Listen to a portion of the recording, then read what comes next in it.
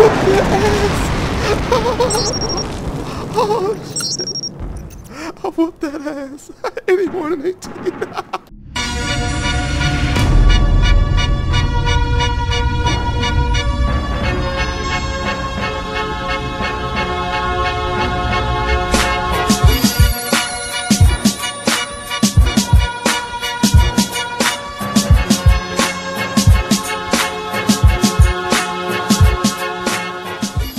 Hey, what's good with y'all, man? It's your boy Tick, aka Game Fanatic, the Michael Jordan, the game, and also the Rebel of YouTube Underground. By the way, I say hey, like you, not no a mayate, like some fool left a comment a while back. I should have put him in a stupid comment video, but I forgot. But anyway, what's good with y'all, man? I got some news today, man. I'm playing Call of Duty 4, by the way. I think I said, I'm not sure what I said the first time, but man, you already know. I'm playing Call of Duty 4. Got some news about Call of Duty Ghosts, man.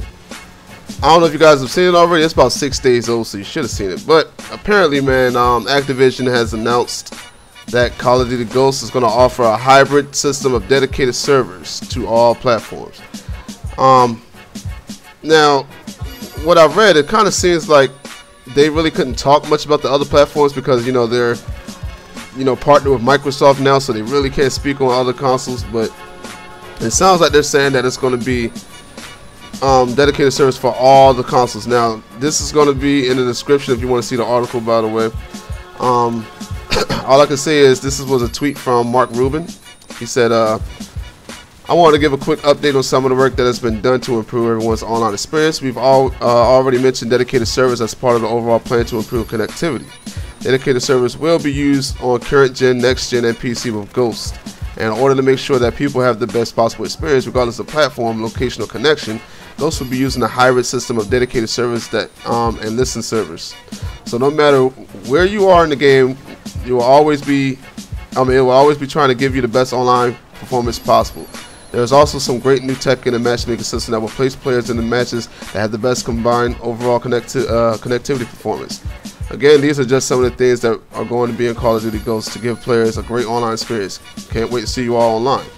So somebody asked him, it's like, yo, so does that mean it's going to be on the PS4 and PlayStation 3? And he said, I can't call out the other platforms by name, but one might assume that from what I wrote. So sounds like there may be dedicated servers on not just the Xbox One, but also on the PS4 and the PS3.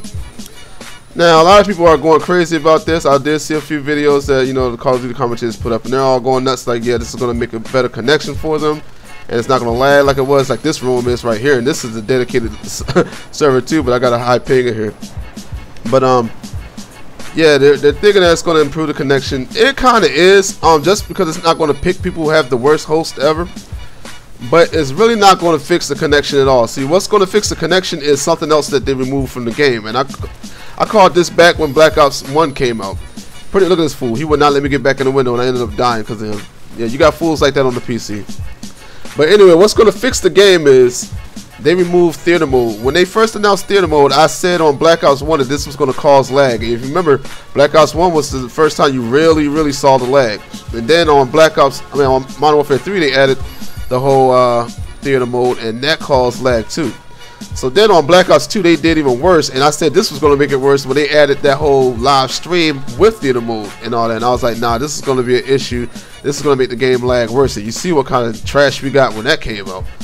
So I think Call of Duty Ghosts is going to be pretty much back to, Modern Warfare 2 standards or Modern Warfare standards. Even though those games are still trash to me, they were still playable. Black Ops 2 was not playable. I tried to say Black Ops was good at first, man, but I had to let it go. I had to just deal with it. Just say, look, it's trash.